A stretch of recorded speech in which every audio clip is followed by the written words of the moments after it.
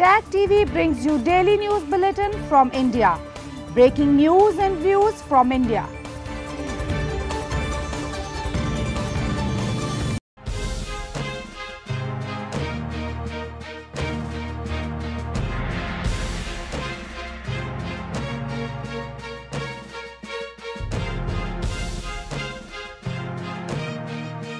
Good evening, welcome to South Asia Newsline. I'm Yeshi Chansam. Here are the top stories we are tracking for you on Friday the 1st of July.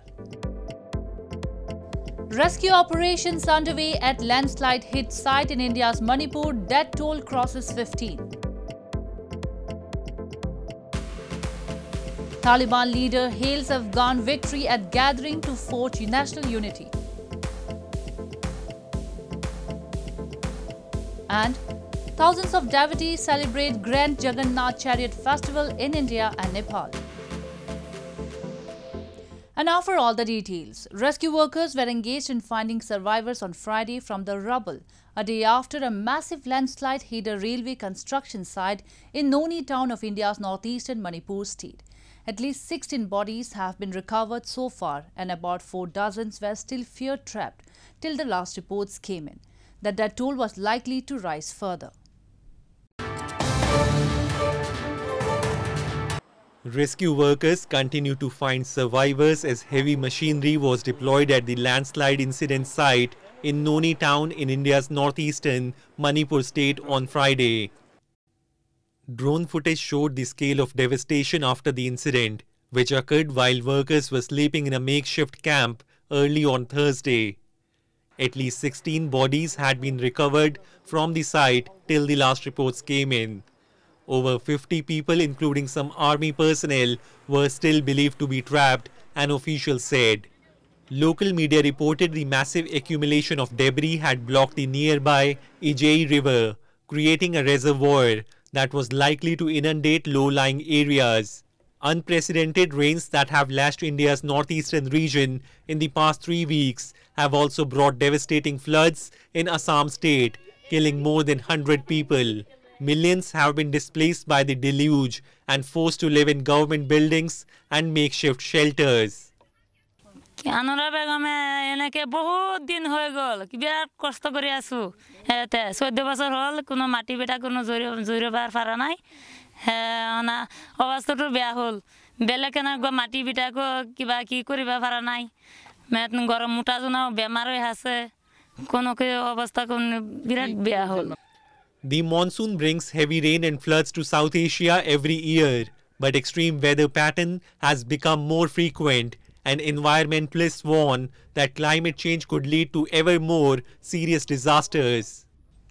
Indian Prime Minister Narendra Modi's BJP, the Bharatiya Janata Party, has returned to power in the country's richest state, Maharashtra, giving it a fillip ahead of the 2024 national election after an unlikely ruling alliance of parties crumbled after more than 2 years. Uddhav Thackeray, head of the Shiv Sena that now stands split, has stepped down as Chief Minister on Wednesday.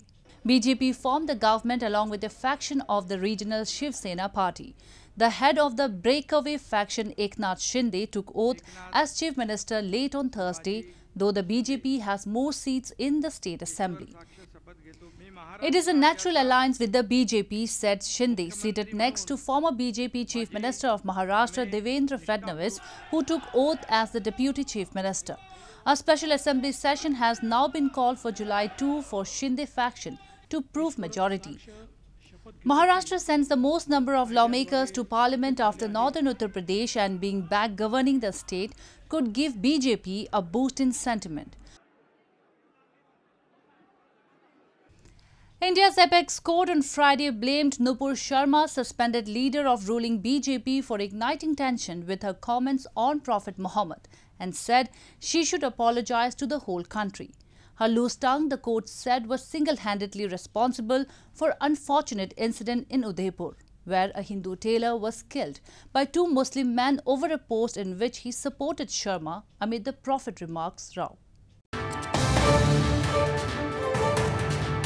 The Supreme Court of India on Friday came down heavily on Nupur Sharma, the suspended leader of India's ruling Bharatiya Janata Party BJP, over her recent remarks on Prophet Muhammad that triggered domestic and international outrage and said her loose tongue has set the entire country on fire.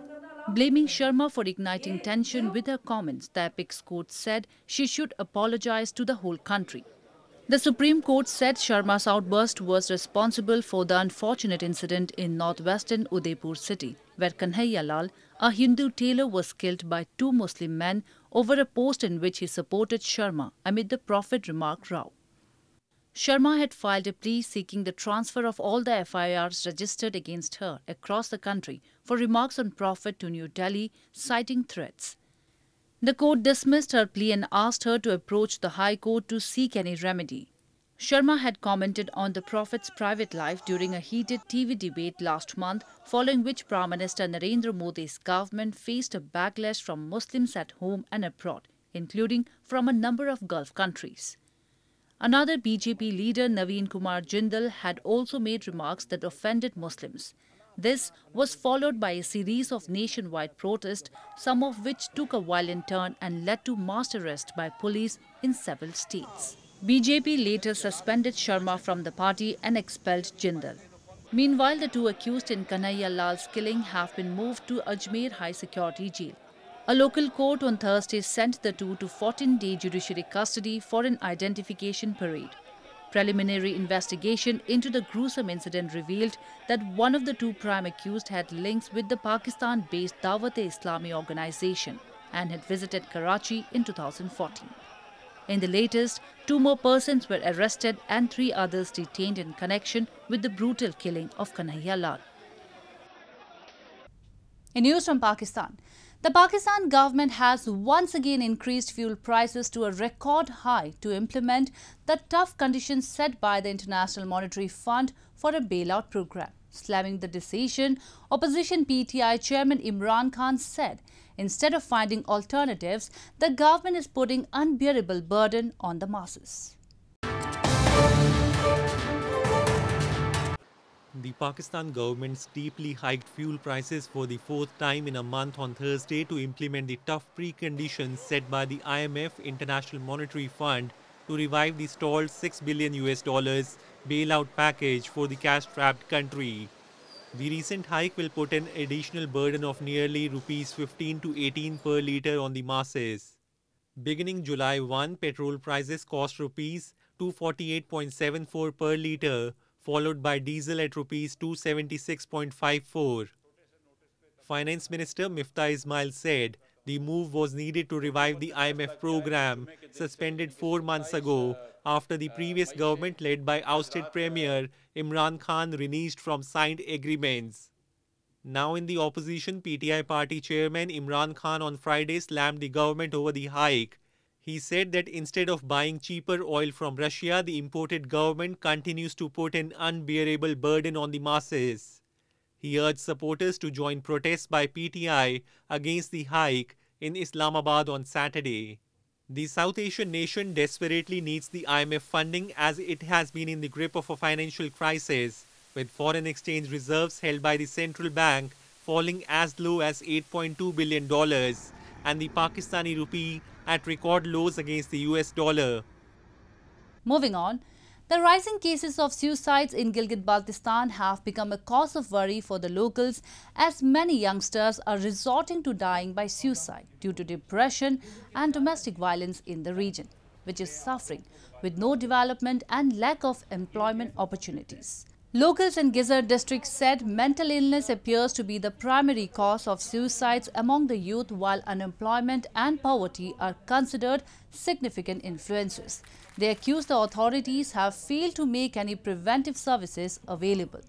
The people of Gilgit-Baltistan have long blamed that Pakistan government is hardly bothered about the concerns and aspirations of the people in the territories under its illegal occupation, and has failed to develop tourism and other sectors that generate employment. Depression की जो बीमारी है, जो जहनी अमराज हैं, एक बहुत बड़ी वजह है सुसाइड के पीछे। फिर यहाँ पर घरेलू तशद्दुद के जो वाक़यात होते हैं, इसकी वजह से भी सुसाइड के केसेस सामने आ जाते हैं। और दूसरी वजह ये है कि डिस्ट्रिक्ट गिजर के अंदर जो इस तरह के वाक़यात पेश आ रहे हैं, इसके पीछे एक और मेन वजह बहुत सारी चीज़ों में इंट्रोगेशन नहीं होता। In news from Afghanistan, The reclusive supreme leader of the Afghan Taliban, Hebatullah Akhundzada, hailed the Islamist 2021 takeover of Afghanistan during a meeting on Friday called to forge national unity and attended by religious leaders from around the country.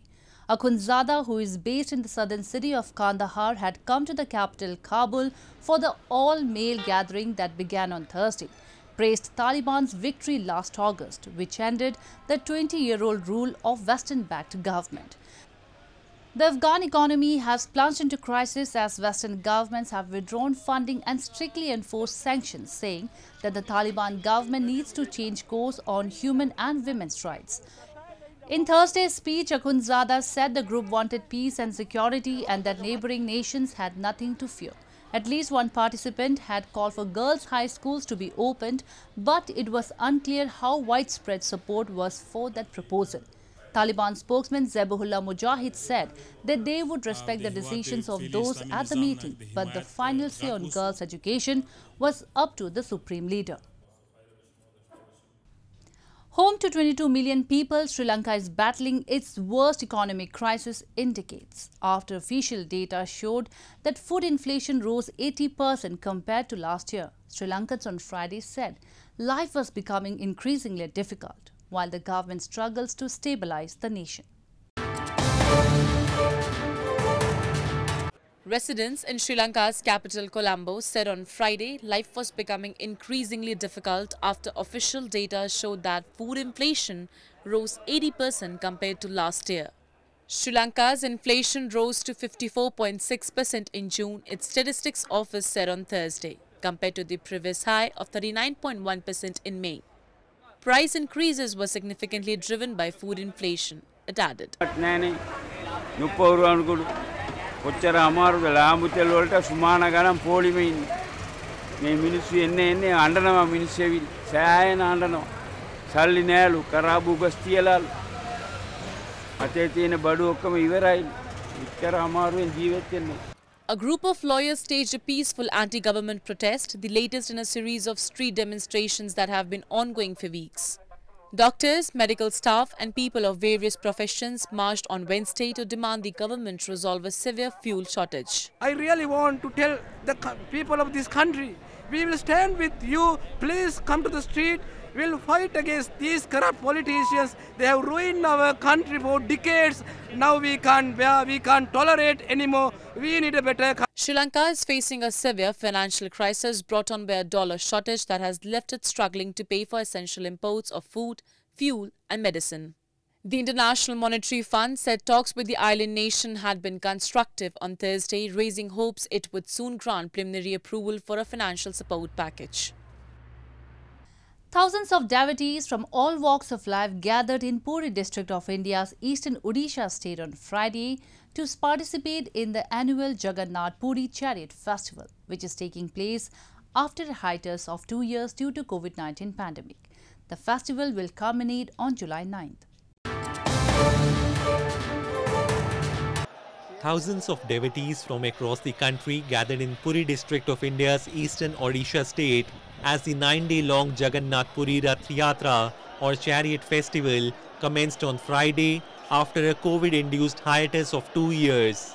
The chariots carrying idols of the Holy Trinity, Hindu god Lord Jagannath and his siblings Balbhadra and Devi Subhadra were decked in bright colors and adorned with flowers as the gods set out for their journey. Devotees jostled with each other to touch the over 40 feet high chariots amid chants and beats of gongs while artists performed folk dance. The annual festival will conclude on 9th of July. 2 साल बाद हम यहाँ पर आ रहे हैं, बहुत खुशी हो रही है देख करके लोगों की श्रद्धा, आस्था और उसका विश्वास आज तक जगन्नाथ जी पर वैसा ही बना हुआ है जैसा हमेशा से था। बलभद्र, सुभद्रा जी और जगन्नाथ जी के रथ को खींचने के लिए लाखों की भीड़ में पूरी दुनिया से कहिए, पूरे भारत से कहिए, सारे लोग यहाँ इकट्ठा हुए हैं। Meanwhile, a similar symbolic chariot procession depicting the celebrations in Puri was also held on Friday in neighbouring country of Nepal after a gap of 3 years. Hundreds of devotees walked along on the streets of Kathmandu, pulling chariots to detour the city. They chanted hymns and slogans hailing Lord Jagannath. A glimpse of idol of Lord Jagannath on the chariot is considered to be very auspicious, and saints, poets and scriptures have repeatedly glorified the sanctity of the festival. Well, that's all we have for you from South Asia this evening. Now our viewers can watch the show on SouthAsiaNewsline.com. You can also visit us on Facebook.com/AsAsiaNewsline and follow us on Twitter @AsAsiaNewsline. That's all in tonight's edition. We will see you same time next week. Have a great weekend. Good night.